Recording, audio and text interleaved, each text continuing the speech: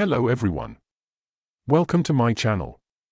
Today, I'm going to show you the easiest way to outline text in GIMP using the drop shadow feature.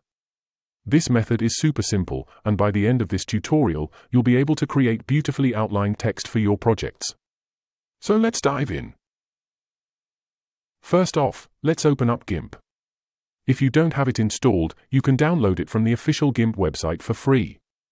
Once GIMP is open, go ahead and create a new document, then use the text tool to write down the text you want to outline.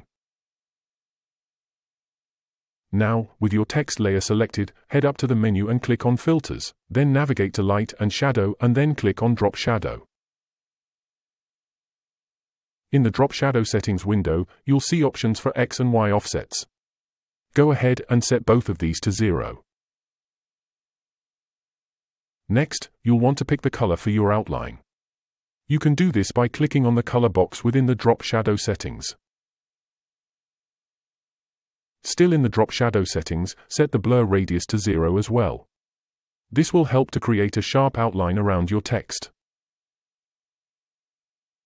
Make sure the opacity is set to the maximum. This will make your outline as solid as possible. Finally, look for the Grow Radius option in the settings. Adjust it to get the width of the outline that you desire. Once you're happy with how it looks, go ahead and click OK. And that's it.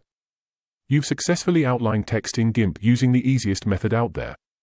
If you found this video helpful, please give it a thumbs up and don't forget to subscribe for more tutorials like this one. Thank you for watching, and I'll see you in the next video.